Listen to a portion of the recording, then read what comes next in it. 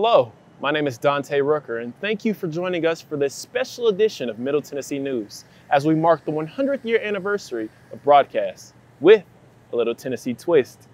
And I'm Cheyenne Avila. In the next half hour, we'll explore the roots of radio in Music City and sit down with some of Tennessee's broadcasting icons. And I'm Kristen Allen. We're going to look at the present and future of broadcast, but first, we're going to take you back to where it all started.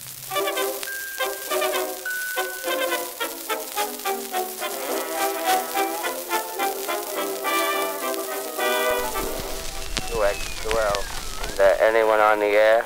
Voice radio was at first a novelty, mainly for hobbyists and engineers. Amateur broadcasters had been transmitting since 1906.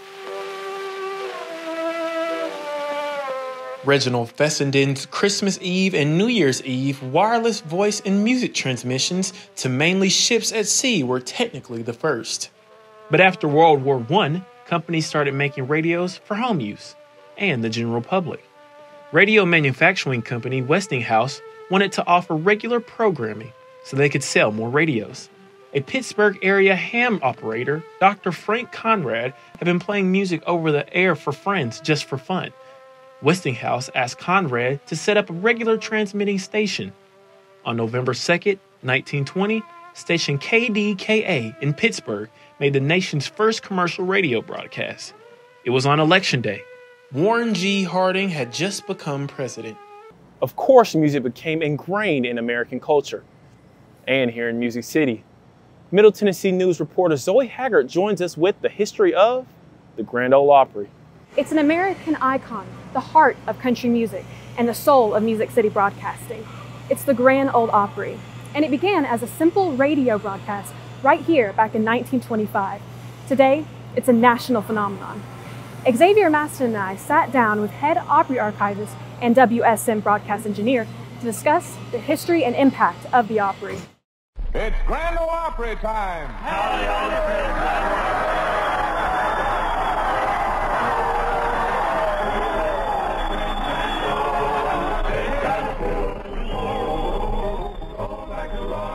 What do you think of when you hear the Grand Ole Opry?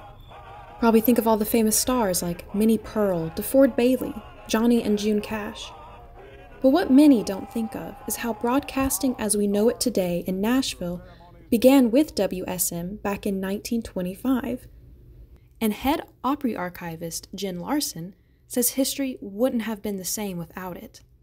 I'm realizing how integral the radio station actually is to the story of the Grand Ole Opry and the development of country music, not only in Nashville, but also a national and now, certainly international platform for that genre of music has been coming out of Nashville since 1925 on WSM. When Jack DeWitt Jr. sent out some of the first radio frequencies in October 1925, the development of broadcasting was in the earliest of stages. Owned by an insurance company, the development of We Shield Millions, or WSM, was born. They broadcasted a little country barn dance in an old Nashville church and unknowingly became pioneers of broadcasting. WSM broadcast engineer Jason Cooper says the impact of WSM's Opry show went beyond its Nashville audience. They were the first stations to use the big, what they call series fed radiator, which is a big, tall, like the tower you see out there in Brentwood. Up until before that, they used dipole towers, which were two towers with a wire in between. Jack DeWitt made that call when he came on board for the power increase. The Opry has, I think in some measure, it sort of balances tradition with innovation. Probably without WSM and all of that engineering and technological development, the Opry might not have developed, and certainly the history of country music wouldn't have been quite the same without it. Outreach was expanded when in 1939 WSM was picked up by NBC, attracting both listeners and country stars. Just the whole technology environment is shifting, and so it's allowing for these performers to come out of places that normally they would just be sort of living out their lives very quietly and playing for their local communities and maybe traveling within 50 miles of where they grew up. The actual birth of WSM came out of outreach to rural America by when people started having that disposable income. The audience is coming from largely, I think, from people that have moved out of their rural hometowns into urban areas looking for work. So there's this kind of nostalgia about looking back to the old home place. So a lot of the themes that you hear in early country music are established. What makes it kind of enduringly popular is that we have so many intergenerational stories, like where people's parents and grandparents remember coming to the Ryman Auditorium, and seeing Ernest Tubb, seeing Bill Monroe, seeing Loretta Lynn, George Jones, Tammy Wynette, legions of stars that have come along the way. These do become like really embedded and dear memories, because music is such a touchstone to memory, I think. They were just having a good time doing their thing, enjoying the music, and I think that's what made it work, probably. Everybody just seemed to be having a real good time. The enduring popularity of the Grand Ole Opry comes from its music, that classic sound of country music that makes its listeners nostalgic for the old home place, while its contributions to broadcasting today will never be forgotten. For it's only one step more from earth to heaven. Soon I'll reach. The circle has been unbroken for 95 years and counting. Country and gospel music traditions run deep here in Tennessee. Reporter Denisha Hunt recently traveled to Memphis to a radio station, filling the airwaves with heavenly sounds. Memphis is known for their gospel station, 95.7 Inspiration Station. Eileen Collier shares some history behind the music. WHAL, that's the call letters for Hallelujah FM, started in 2001 here in Memphis, Tennessee.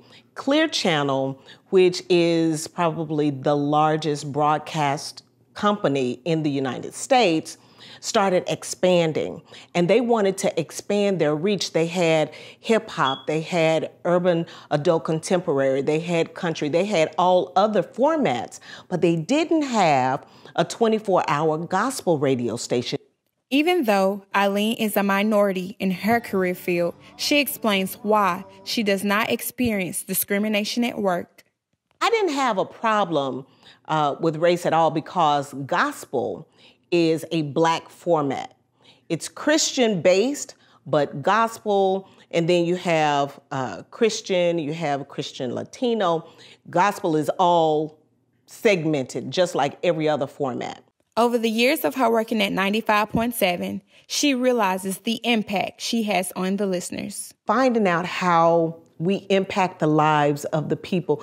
We take for granted a lot of times when we are just kind of listening to radio, but the people on the other side, they become so intertwined in our lives.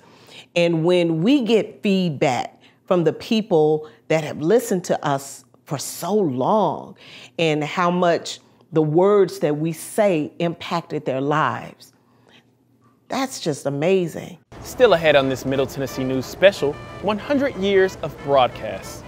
Radio gets new competition from Wires and Lights in a Box, and a Nashville TV icon shares his story when we come back. Hi, I'm Xavier Maston. Thanks for watching this special edition of Middle Tennessee News as we celebrate the 100th anniversary of the first commercial radio broadcast by honoring broadcasters in Tennessee. Check our website for more special content. You can find it at middletennesseenews.net under the Specials tab. Jordan knows he shouldn't eat this entire bowl of nachos, but tonight he's earned that right, because a few hours ago in the middle of happy hour, he recognized a sign, not from the gods or a bolt of lightning, but from a double heart, a kissy face, and a fourth ha in ha ha ha. That's when Jordan knew he was buzzed. So when it was time to go, he got a ride home instead of driving. Be a legend like Jordan. Recognize your buzzed warning signs and get a ride home. Buzz driving is drunk driving. Once there was a boy who did the same thing again and again. One day he was told he had autism. He got help and slowly learned how to live with it better. Early intervention can make a lifetime of difference. Learn the signs at autismspeaks.org.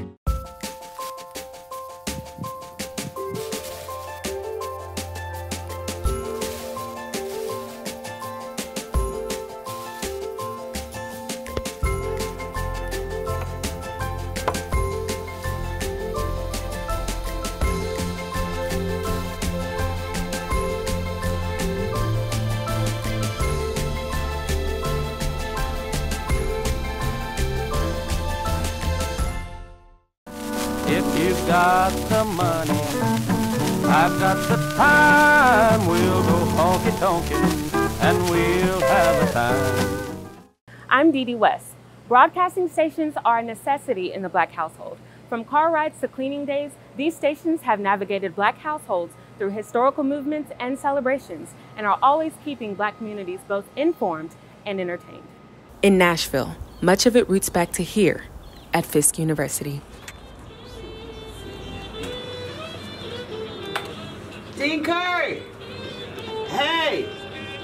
Okay, how are you?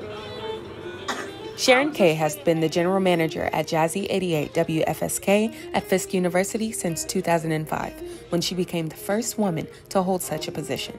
She is no stranger to the media scene in Nashville. It's called What's the 411 with Sharon Kay. And celebrating 20 years on the air in Nashville. It was started, it took a couple years to start it. And it was 8 a.m. to 9 a.m. And people were tuned in because I was getting them Sunday rising, going in to church or work. And there's this me talking to them on this station that they've been hearing sometimes gospel on Sunday music and all that. And here I am busting through with, empowerment and encouragement. Kay believes it is important to use her platform to support her community and credits local support for the longtime success of WFSK.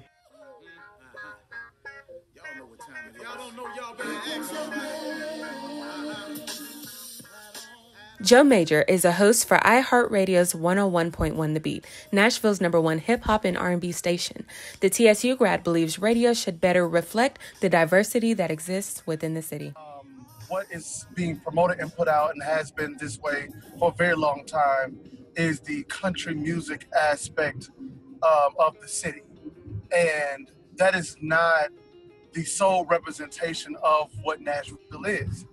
While both Kay and Major believe Black radio stations are often overlooked, they believe the future for radio broadcasting is bright. I think the future of radio is a combination of everything that's current and relevant, which is streaming, podcasting, visual work, digital, content creating, just all of what new modern entertainment is. That is what radio should be headed towards, and 101 more specifically is kind of headed towards.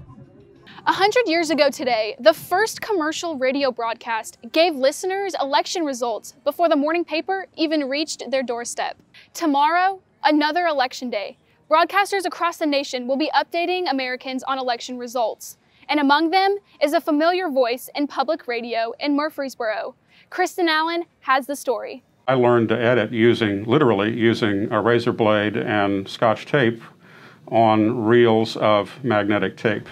The radio industry has come a long way since Mike Osborne got his first job as a disc jockey in the 1960s. It used to be that when you started in radio, you had to actually have a federal license to be able to just talk on the radio. Just to be a DJ, you had to have a license. Long gone are the days of FCC radio licenses and actual record spinning on the airwaves. But that's not the only thing that's changed about one of the first live forms of entertainment and information. According to Nielsen Media researchers, radio is accessible to about 90% of Americans, but only 250,000 people regularly tune in. Many say radio itself is dying. Radio, I think that's still up in the air. Of course, people have been trying to kill radio off for many decades now. Although the advent of television and internet has hurt radio audiences, it hasn't threatened audio. I'm always surprised at the number of people, especially young people, who seem so really into podcasts. Podcasts are beginning to look like the radio of tomorrow, with over 144 million Americans subscribed to at least one. About 50% of those listeners are between the ages of 21 and 35. There is something about sound and the way sound can help, way sound can be used, both voice and natural sounds can be used to cause the human mind to paint pictures. Osborne says it's the next round of storytellers that give radio airwaves a future. I think radio still has a future of inspiring imagination in the minds of listeners. Most of the Tennessee radio stations we've highlighted are a part of broadcasting companies. But for one station, broadcasting is a family affair, creating a special bond between father and son. Here's some of the businesses that were in town. Can't go back too far because there's a McDonald's. John McCreary, or as others call him, Coach Mac, has been a high school journalism teacher in Middle Tennessee for many years. But what many people don't know is his journalism career actually started way back when he was a child, and with his father, John Sr. Radio just has always been a part of my life. It was a part of my life even before my life. My dad started in radio in I think 1961, and when we got to when he moved to Murfreesboro, there was a radio station at that time, WMTS, that was located on Broad Street. John Sr. became a disc jockey for WMTS in 1964, and his son John was born a year later. Little did he know that his first job in radio was going to be when he was just 3 years old. I stood in front of a microphone and did voiceovers and one-liners for some of the disc jockeys. And there's a famous one where I start out with, "You're listening to," and I turn around and say, "I forgot." And that was one that I think every disc jockey at the station used for a while, because it was just some little kid saying, "This is whatever WMTS radio, and you're listening to, I forgot." And so it's just one of those little moments. But it still follows me to this day with those guys who used it way back then. With famous one-liners like "Cool as a breeze in the trees" and "Chilly today" and "Hot tamale," John Sr. was characterized as being one of the last fastest-talking top 40 DJs from the 1960s and 70s. John Sr. decided to take a small group of people to another radio station, WGNS, where his career took a giant leap. With WGNS focusing on the local aspect of Murfreesboro, this allowed him to dive deep into the world of radio promotions. We would do things like a back-to-school car where you would register to guess the price of the car and all the prizes inside. They brought Wolfman Jack to town one time for a promotion out at where Roses used to be, which is not even a place anymore, out there in Mercury Plaza. But those kinds of promotions, people still talk about them. I still have people that mention the fact that, something that happened in radio during that era, and they would credit my dad with that promotion because that's what Dad did. He just promoted and promoted and promoted. In 1980, John Sr. bought the WMTS AM radio station, where his son's radio career began. Working Sunday mornings, listening to a lot of preachers, and playing gospel music. And slowly but surely, over time, I'd collect a few extra shifts, work some weekends, moved into an afternoon shift when I graduated high school, and after probably 4 years, became the morning disc jockey. In 1987, the father and son duo put on a television station in town called TV 27, where they focused on elementary, high school, and college football. It wasn't until 1993 when John realized he needed to do something else to help pay the bills. I got an opportunity to start a video production program at Laverne High School, and I was able to get into coaching, which is something that I really wanted to do. John's father passed away in 2003, but his legacy still lives on. I pretty much thought my dad was a radio genius, and I found out afterward, after he passed away, that a lot of people felt that way. That he knew a lot about the industry.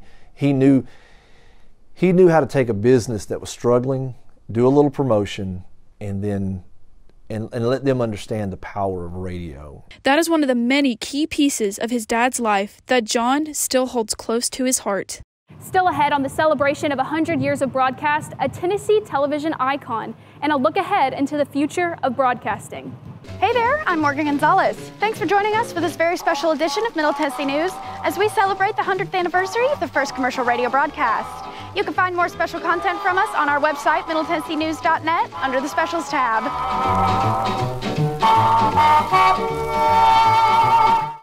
Once there was a boy who did the same thing again and again. One day, he was told he had autism. He got help and slowly learned how to live with it better. Early intervention can make a lifetime of difference. Learn the signs at autismspeaks.org. Jordan knows he shouldn't eat this entire bowl of nachos, but tonight he's earned that right. Because a few hours ago in the middle of happy hour, he recognized a sign. Not from the gods or a bolt of lightning, but from a double heart, a kissy face, and a fourth ha in ha ha ha. That's when Jordan knew he was buzzed. So when it was time to go, he got a ride home instead of driving. Be a legend like Jordan. Recognize your buzzed warning signs and get a ride home. Buzz driving is drunk driving.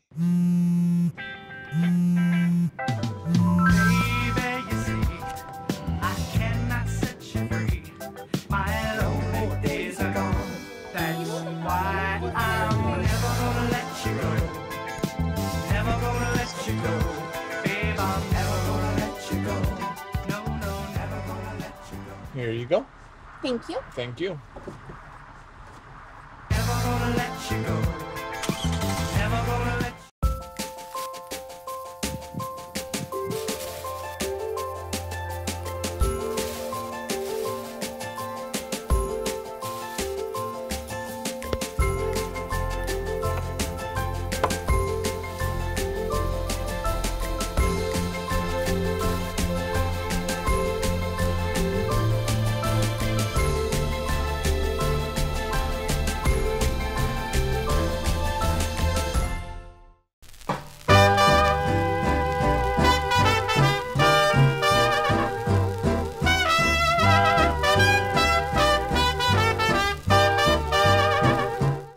Welcome back, I'm Kristen Allen. Tennessee has produced a number of legends in the last 100 years, one of those being Chris Clark. Clark was an anchor here in Nashville for over 40 years, making him one of the longest-serving television personalities in state history. We sat down with him virtually to talk about the news, where it is, where it's been, and where it's going. I got in the TV news business in 1961. And it was very easy to find a job back then. If you fail to see the big news, you may miss something important. Chris Botsaris began his 40-year career in black and white at a station in Albany, Georgia. He changed his name to get on TV. Back in those days, in the 60s, you couldn't be on television news if you were female, if you were of color, or if you had sort of a funny-sounding last name. Covering stories as small as fender benders and as big as the civil rights movement. The cases will be followed up by the federal government. We didn't discuss the Mississippi cases. I hit that TV station just as Dr. Martin Luther King was coming to Albany to integrate Albany, Georgia. So I got to meet him, know him, interview him. He moved from Albany to Atlanta, where his anchor competition was Tom Brokaw. But in 1966, Nashville came calling. This is when Clark began his 41-year tenure at News Channel 5, becoming a pioneer in the TV news industry. Anything we did was like walking in a fresh field of snow. Nobody had ever done it before. He questioned presidents. Will you honor such a subpoena? Well, I think in response to that, helped to get cameras inside Tennessee courtrooms. Complete trials we put on the cable television. That's almost a given. And even gave one of Tennessee's favorite stars her big break. He took a chance on me, however, and I thought that if I just, pretended to be Barbara Walters, whatever that meant for me, watching her on the Today Show at the time, that everything would work out. You're watching News Channel 5 at 6 with Chris Clark. Retiring from the TV news business in 2007, Clark is watching what is happening to the industry. That's what we're seeing right now, an attack on the free press, the credibility of the free press. It was always assumed the press was telling the truth back in those days. He says viewers should question everything. As a news consumer, ought to be skeptical. I welcome skepticism. Question what you see. And if it's the truth and if it's accurate, if it's right down the middle, then you'll find that out. We talked about the future of journalism and challenges the next generation will face with the evolution of digital media. Reporters, I think they have a lot of stories to turn now. They're going to have a lot more to do. So it's going to be really busy, and reporters are going to have a lot of skills fast out of the box. And he offers this advice to those looking to become the Chris Clarks of tomorrow. Be their observer and report on them, point with pride when they're right, and look at disdain when they're wrong. A beloved anchor. I'm 70 years old, and I've watched you all these years. Oh, my Lord, you've been watching me since you were a little girl, haven't you? Oh, no. Yes, I have. Looking out for the next generation. 2020 has certainly been a year we won't soon forget. Everyone's had to make adjustments, including those delivering the news. Year 2020. also known as the COVID year, a year where everyone has adjusted. I've been working from home this whole time, so my living room is my TV studio. Through the entire pandemic, WBIR reporter and MTSU alum Katie Inman, along with other journalists, continue to provide constant updates involving coronavirus. But not even they were prepared to be interviewing people in their own home. It has affected every part, and at the beginning, it's like, okay, we only did Zoom interviews, and we only used file video, and we couldn't leave our houses pretty much. We were like quarantined, essentially. Dr. Katie Foss, professor and author of the book that's getting national attention, Constructing the Outbreak, says that we've never seen anything like COVID. We've never had an epidemic or a pandemic this big in our digital era. And that's what really sets apart COVID-19 from some of these past epidemics, is that we've definitely had epidemics, but not at a pandemic level. Although journalists are taking precautions to not interview in person, other services like Zoom and FaceTime have made it possible to retrieve information. Journalists don't have to put themselves at risk in the same way that they would have had to tell the story 100 years ago or 200 years ago. Zoom interviews may be safer, but are still challenging. Doing interviews through the screen, it's kind of weird because you're not able to really read a person's full body language. You're not able to take you're not able to pick up on as many cues. You know, if someone's getting ready to cry or something, it's like you're not able to really tell that through the screen. Hi, I'm Haley Perkins. Thanks for watching this special edition of Middle Tennessee News as we celebrate the 100th anniversary of the first commercial radio broadcast by honoring broadcasters in Tennessee. You can check out specific content by going to our website, middletennesseenews.net, and clicking 100th anniversary under the special report tab.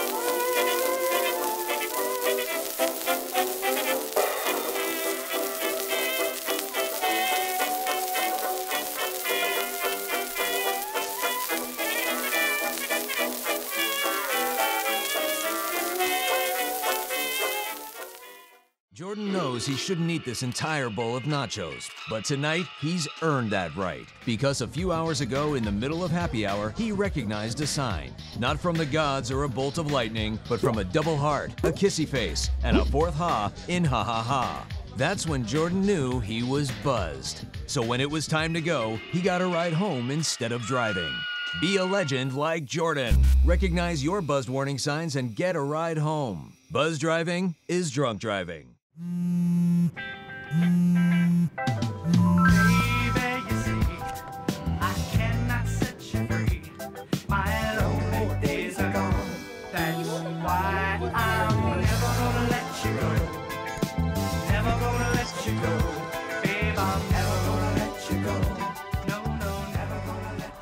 Here you go. Thank you. Thank you. Never gonna let you go. Never gonna let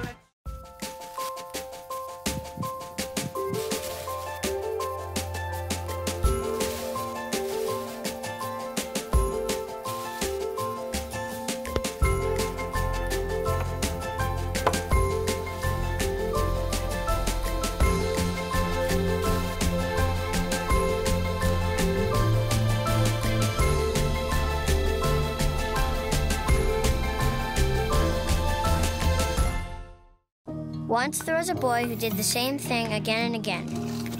One day, he was told he had autism. He got help and slowly learned how to live with it better. Early intervention can make a lifetime of difference. Learn the signs at autismspeaks.org.